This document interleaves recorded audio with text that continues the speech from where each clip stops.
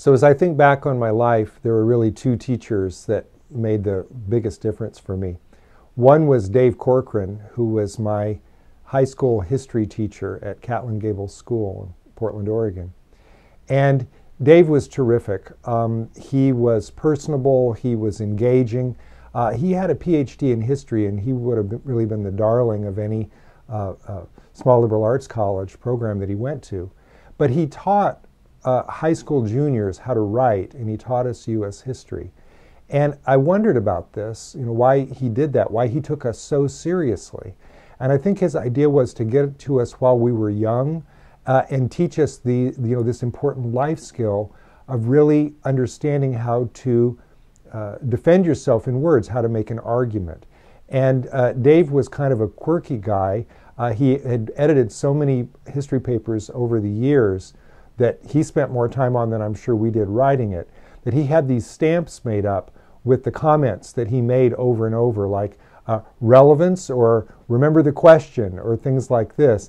And he would stamp them on the paper so that he didn't have to write it out. And I think back on that time in my life, it was frustrating because I wasn't a very good writer. But Dave was really the one who taught me how to write. And he taught me how to think, too, and how to stand up for myself intellectually. And my most recent book, I dedicated to my high school history teacher, Dave Corkran. The other teacher who made a huge difference in my life was Rich Adelstein. I found Rich in college when I went to Wesleyan University.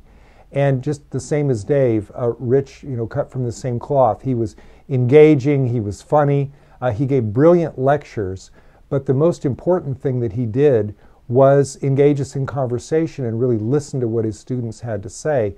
And I always remember that a lot of his teaching was one-on-one because he always had a line out the door and he wouldn't go home until he'd seen every single student.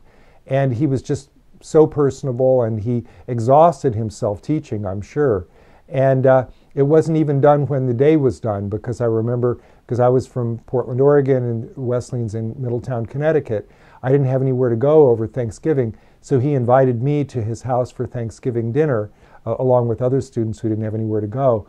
And I had been going back to his house the next 30 years, where I got to know his wife and family, and brought my wife and children, and we really became part of the family.